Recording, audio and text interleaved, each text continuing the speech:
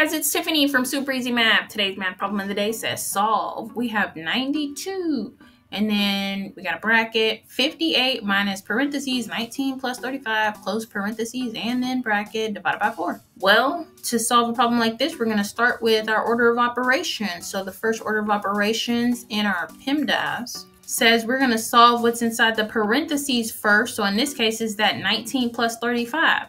So I'm going to rewrite this entire problem, but instead of writing the 19 plus 35 in the center, I'm going to write down what that equals. So that gives me 92 bracket 58 minus 54 close bracket. Notice I'm not going to write the parentheses anymore because I've solved that portion. It's just kind of like over now, divided by 4. 92, and then what I'm going to put here is 4 divided by 4. Now, if I'm looking at this, I know that I have multiplication here and I have division here, and when we're dealing with order of operations, those happen at the same time, and so that means all of these are sort of like equal on level playing fields.